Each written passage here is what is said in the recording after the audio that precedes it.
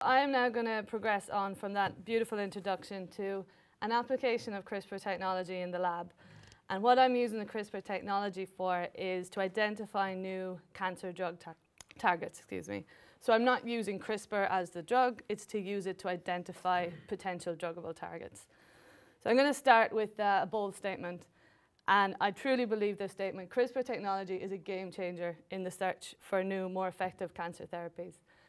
And I was going to back this up with lots of figures and lots of stats of the unmet need that we have out there, the cancers we can't cure. And those numbers are completely accurate, but they kind of hide the reality that we see with patients. And I'm constantly reminding myself, sometimes you get stuck in the lab for months on end, that you're doing this for the patients. So the reason I actually got into cancer research was back in 2000, my mum had leukemia. And she was the one survivor of maybe 10, 12 people that were treated around the same time. 2 of the people that passed away had actually been cured of their leukemia, but it was the chemotherapy they never recovered from. And one of the nurses told us at the time that in the previous 20 to 30 years, the main advance that was actually helping patients was anti-sickness drugs. So the main advance that was helping people was to make them tolerate the chemotherapy. So naive teenage me was like, this isn't good enough. We have to be able to do better. And maybe, hopefully I'm a little bit wiser now. I've been working in the cancer field for 7 or 8 years at this stage. I realize it's actually quite difficult to find these novel targets. But I really feel that CRISPR is a tool that's going to help push us over the edge and help us actually really combat this disease in a really controlled manner.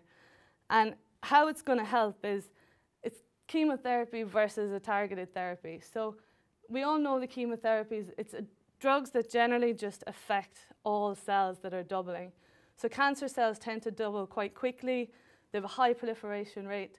Chemotherapy should target those. But it also targets every normal cell in your body that happens to proliferate quite fast. So this is why patients on chemotherapy will lose their hair. These are the side effects we know of. And this chemotherapy is just not very specific. It's just going to target everything in your body. Whereas targeted therapies, if we can find a vulnerability in the cancer cell that's not present in the normal cell, and then we can develop a drug to target this, it's only going to target the cancer cells, and your normal cells should generally be okay. So this is where I think CRISPR can really just come to the fore, because it's so efficient, it's so precise, and it really gives us the tool in the lab that we can find out exactly what's going on in these cancer cells. So when I was in uni, actually, there was only 6 hallmarks of cancer. There's 10 now, so I don't know if I'm getting old, or it just shows the wealth of knowledge that's happened in the last 5 or 6 years. We know so much about what makes a cancer cell survive and what gives it an advantage over the normal cells. But what we need to know now is what are the specific drivers underlying these mechanisms. So cancer cells are going to be resistant to cell death. They're going to have uncontrolled proliferation. How can we actually use this information? How can we find those key drivers that we could use as drug targets? And that's what my project is. So we have this fancy, our major scientific objectives that we put in the grant to convince people to give us money. Basically, as I tell my mom, I'm just looking for new cancer drug targets and use CRISPR to do this. So how do I go about this? I play a giant game of Kerplunk. I don't know how familiar you are with Kerplunk. So in the game, there's a bunch of sticks that are supporting a bunch of marbles. One by one, you pull out a stick, and the aim is to not let the marbles fall.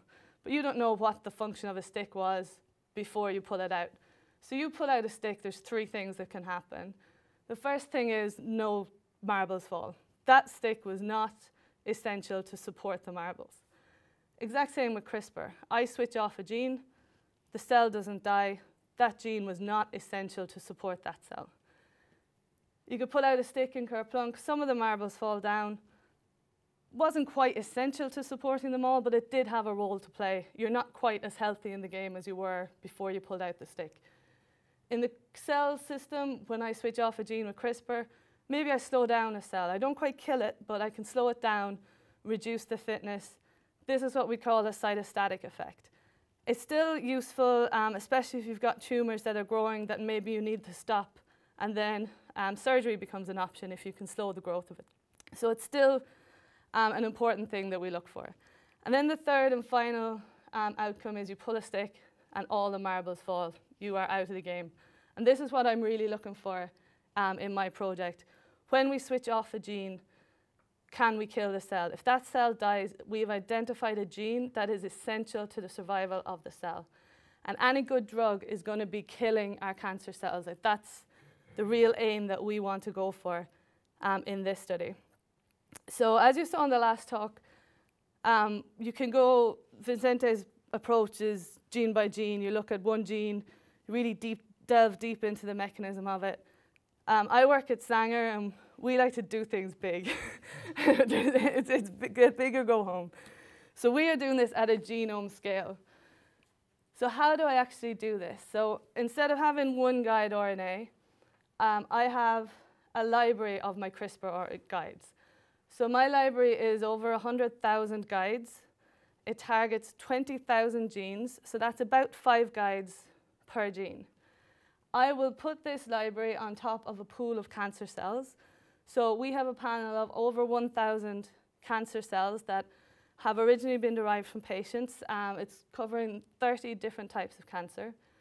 I'll put my library on top of the cancer cells. I'll let my CRISPR work for 14 days. And then at the end, I'll sequence and count the guides that are left. So we sequence and count the guides in the library at the start, and we sequence and count them at the end. And whatever guides we can't find at the end, we conclude that they have switched off an essential gene in a cell, and that cell has died, so that you lose the guide from the population. So it's kind of illustrated there, the two cells that are kind of faded out. An essential gene has been hit, those cells have died.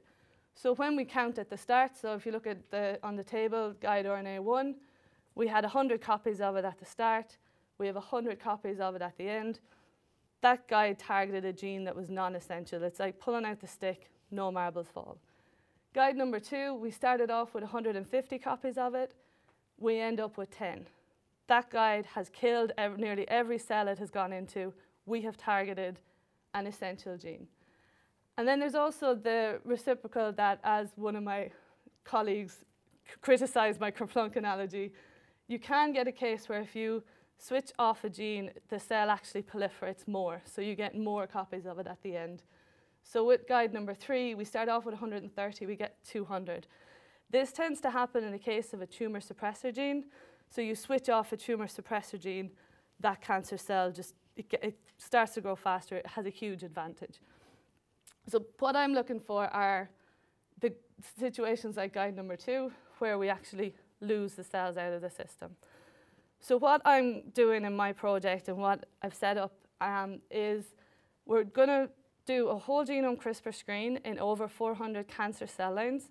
So we're going to create profiles of essential genes across all these cell lines that are across numerous different tissue types. And what we do with these profiles, so the heat map on the right represents our cell line vulnerability profiles. We also have a huge amount of omics for our cell lines. We've studied them really, really deeply. So we have sequenced all the exomes, so we know what the mutations are. We've done copy number analysis, so we know if genes are amplified or if they've been lost. We also have RNA-seq data, so we know genes that are expressed and not expressed. And then we also have methylation data, so we know if a promoter is methylated, whether or not that gene is switched on or switched off. So what we want to do with our CRISPR data is to layer this on top and combine all the different omics to see what extra information we can pull out. And this is important because if we can find what's called synthetic lethality, so this is an interaction where a guide is only essential in a cell that has a specific biomarker. So the first specific mutation that we can use as a biomarker. So in the top example, we have a cell line. It's wild type for gene X. We put our library on it. it's not vulnerable when we knock out the genes. But then if you have a cell line that harbors a very specific mutation in gene X, we put our library on it and we find guides that are essential just in the context of the mutation. We can then use that to, obviously if it's a good drug target, when we get to the clinic, we're able to use it for patient stratification. Just select the patients that are actually going to benefit. There's no point in giving drugs to a patient who won't benefit because there are still side effects to targeted therapy. It's not perfect. Nobody wants to be pumping chemicals into someone if it's not going to do any good. So our kind of absolute aim, and we don't know if we're going to be able to do it, is to find an essential gene in a specific genomic context. So that's kind of our key question that we're asking. And like I said, Sanger like to go big. So this project is part of what's called Open Targets. So it's a public-private partnership between the Sanger Institute, the European Bioinformatics Institute, and GSK. So there's 3 different institutes involved in this. It spans 3 of the different faculty teams in Sanger. We've got about 30 people will get their hands on my samples at some point from the start to the finish, whether that's IT support for tracking, bioinformatics analysis at the end, the lab technicians. This type of project could not be done anywhere other than Sanger. It's absolutely immense. So we have a facility in Sanger called CGAP, so cellular generation and phenotyping. These do all my cell culture for me. So they will grow all my cells.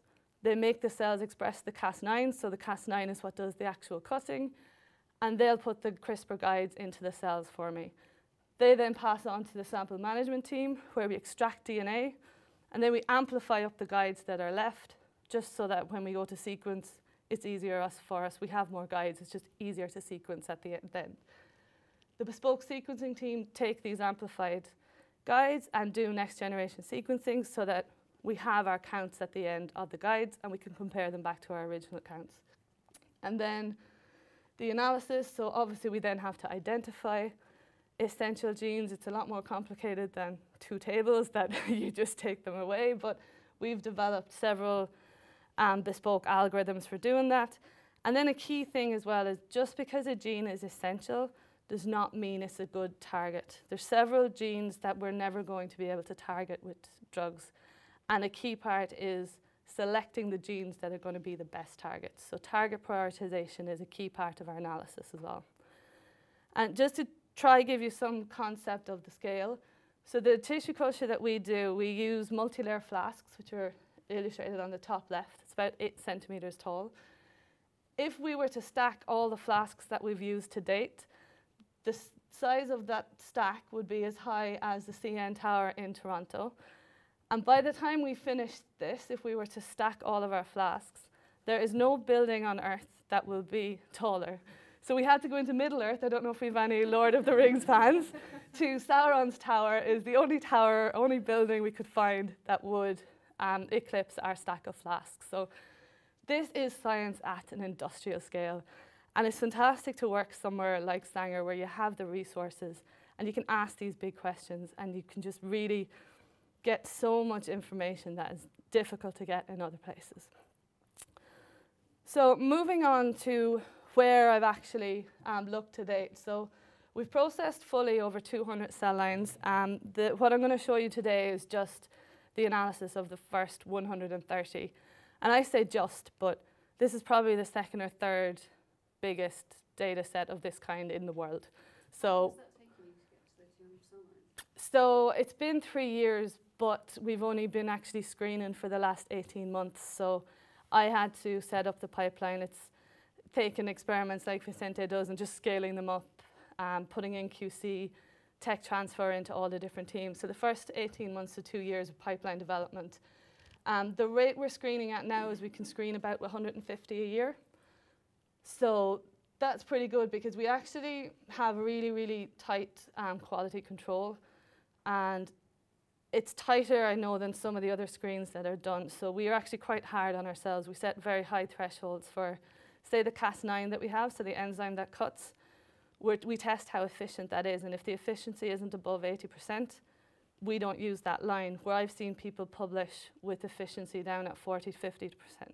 So we're being quite hard because we just want high quality data. So like I said, what I'm going to show you now is the first 130 lines, and they're covering these kind of 5 main tissue types. So the first key question, have I found any essential genes? And yes, I have. So the first bar chart is each of the 130 cell lines individually. They're color-coded by tumor type, so it's the same as the graph on the bottom. And we have identified over 3,500 genes that are essential in at least one cell line. And then when we aggregate these into their tumor types, there's over 2,000 genes that are essential in at least one tumor type. So this is a huge amount of genes to work with. Generally, we get just above the 1,000 mark. So the average we get is about 1,100 essential genes per cell line. So we delved into these essential genes a little bit further. And the first thing we tried to identify were core essential genes. So genes that we have found that are essential in every cell line or every tumor type.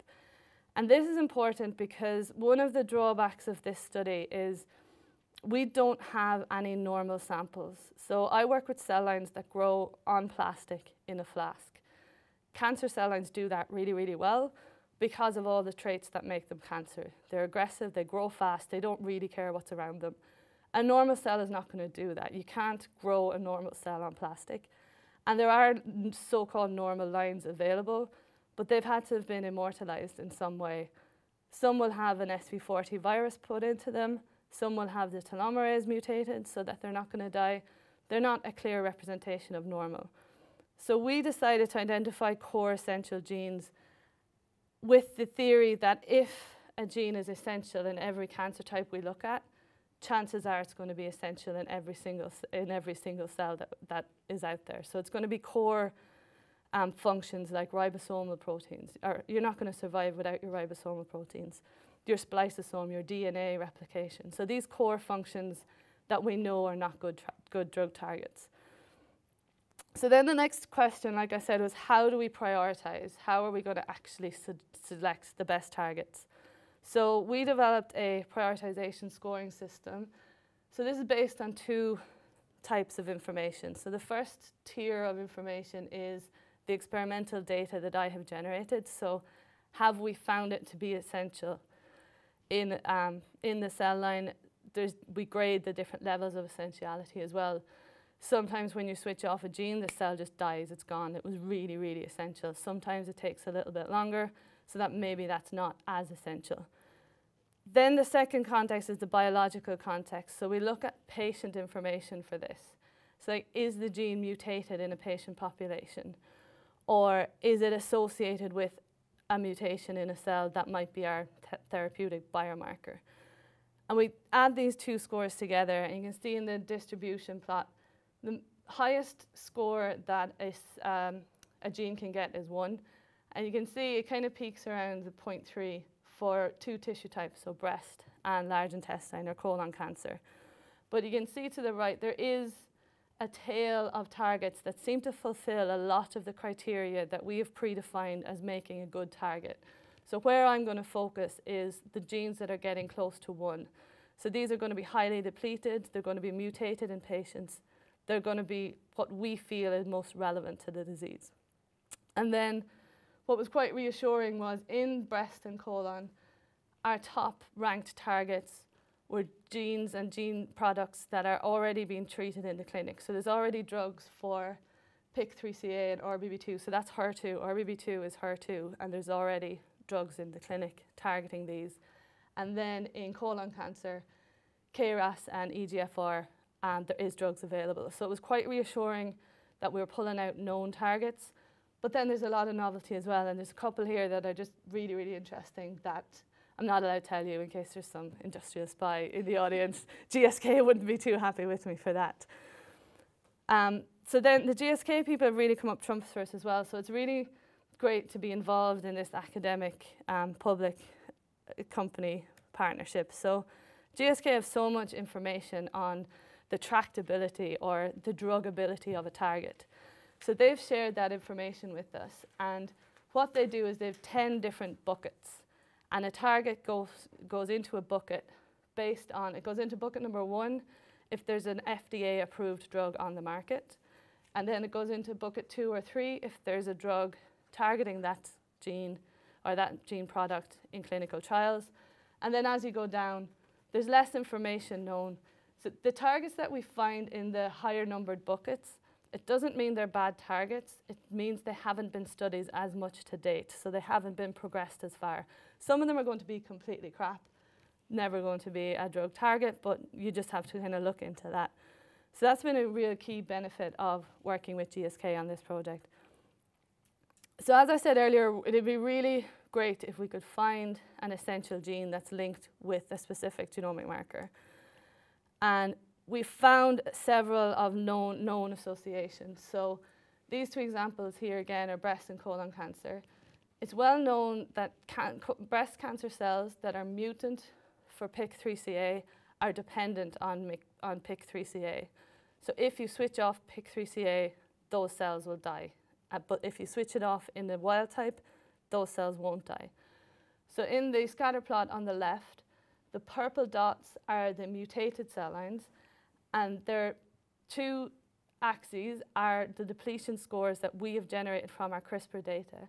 And you can see that all the purple dots converge on the lower scores. So the more depleted, the cell lines that are more dependent and are more vulnerable to PIK3CA inhibition are the mutant lines, whereas the grey dots are fine. They don't care that we've switched off PIK3CA. And then the bar chart as well illustrates that, just same data, different illustration. All the blue bars, it's enriched for the mutant lines. So the blue bar going down means that gene is depleted and that cell line is dependent on that gene, and that's enriched for the mutants.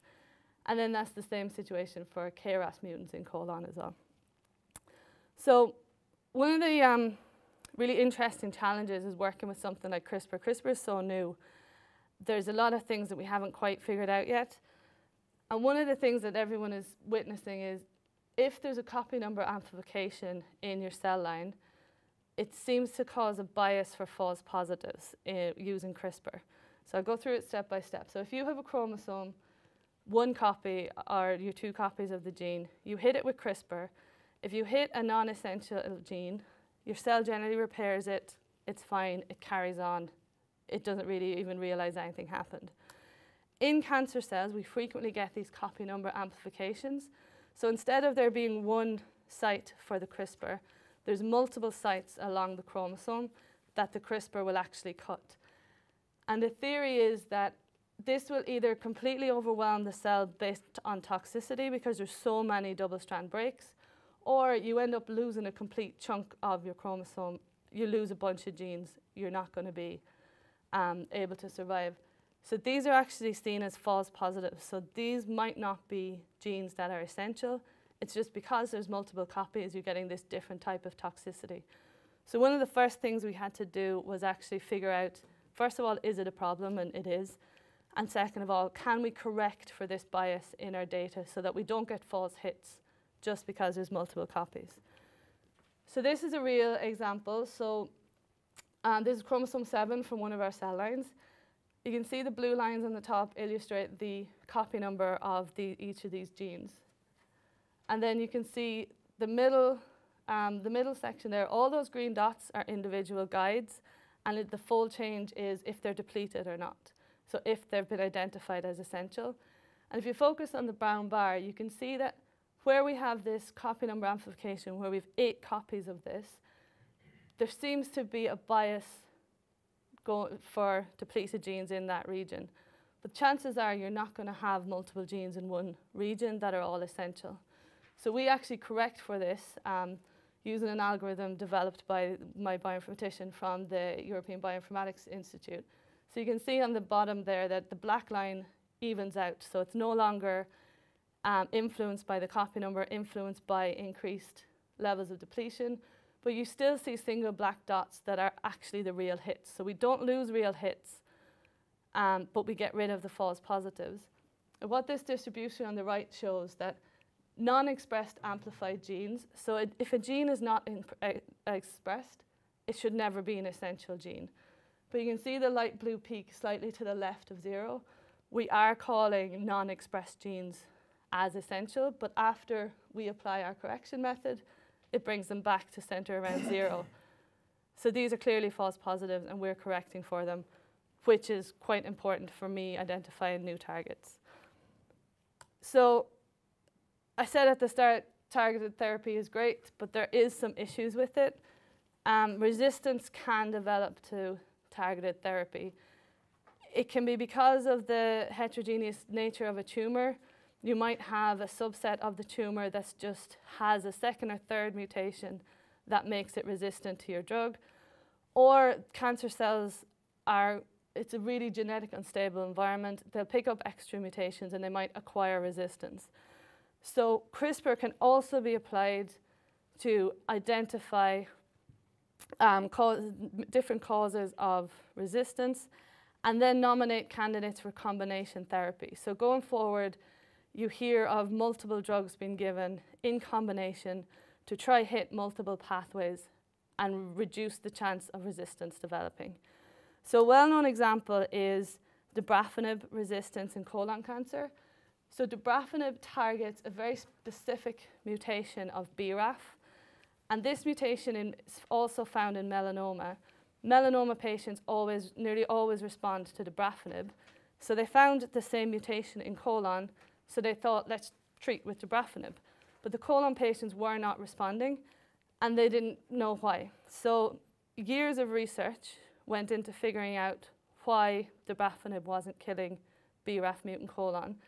And what they found was, if you inhibit the mutated BRAF, this second signaling pathway kicks in, and to actually kill the colon cancer cells, you need to inhibit EGFR and BRAF at the same time. So the combination therapy is given in the clinic, targeting these two pathways, and that kills off the cell. So that took years of research and a lot of prior knowledge on cell signaling to figure this out.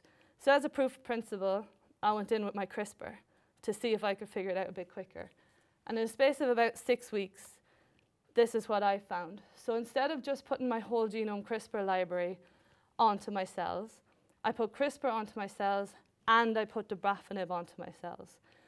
So the only cells that should die are the ones that have Babraham and also have EGFR inhibited by my CRISPR. So my question was, can I use CRISPR to find EGFR? So I knew what the answer was. And what you can see here is, this is the layout of the experiment. The yellow branch is where I added the Babraham, and the black is my control. You can see with the over time in the graph on the bottom, my control, if you look at EGFR fold change, it does not change in the control. So EGFR is not essential in the control cells. Once you add Babraham, EGFR suddenly becomes essential, and you now have a candidate for a combination therapy. So what this means is that we can use CRISPR. So if we have a drug that we know should work in a cancer, but it's not, instead of having lots of prior knowledge on the signaling, we can just throw our whole genome CRISPR on it and see what genes come out in combination and what would be good candidates for a combination therapy. And this is just going to be so much quicker and so much more efficient than one single lab looking for this one combination for years and years. So I'm going to finish on the same statement I started with. Hopefully, I've convinced you that CRISPR technology is a game changer. If I haven't, just think of it this way. I've described one application of CRISPR, so the knockout, the switching off of genes. We can also activate genes using CRISPR. We can also inhibit the genes, but not completely cut them, so they're not completely switched off. We can inhibit them, we can turn them back off. Like Vicente illustrated, we can introduce specific mutations. Another thing we can also do is you can have a version of the Cas9 enzyme that we call dead Cas9, so it's not going to cut. But because CRISPR and Cas9 are so efficient at directing you to a certain part of a genome, you can attach another protein to Cas9. So you can attach a methylation protein, and you can bring it to a very specific part of the genome, methylate that region, and switch on, switch off genes as you please. So if I haven't convinced you with my data, this is one application of it. And as you saw, like the main papers came out in 2012. It's only 5 years. Who knows where we can go next? So hopefully I've convinced you a little bit. I'm convinced, and I do look at it all day, every day though. But just to thank, this is a huge project, thank everyone involved, specifically my boss, Matthew Garnett, who himself and Kasuke came up with this concept and applied to open targets for the funding. And then somehow I convinced them to give me a job, to have an opportunity to work on this. So huge thank you to them and everyone who's involved. And thank you for your attention.